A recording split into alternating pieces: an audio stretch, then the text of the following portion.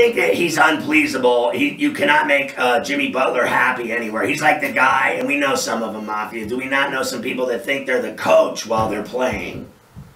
The guy that never stops talking to everyone on the floor of what they're doing wrong in the game. When they're doing wrong stuff, they don't want to mention it. But when everyone else is making mistakes, they're getting coached.